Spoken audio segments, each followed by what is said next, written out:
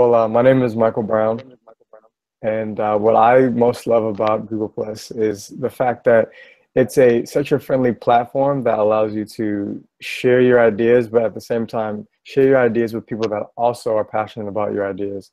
Prime example, I'm really passionate about programming and movies and film. So it's allowed me throughout of all the other platforms I've ever been on, it's allowed me to actually interact with other people that are just as passionate in a very friendly way without having to worry about being judged or worrying about stepping on any toes, because everyone is an individual. And at Google Plus, it seems as if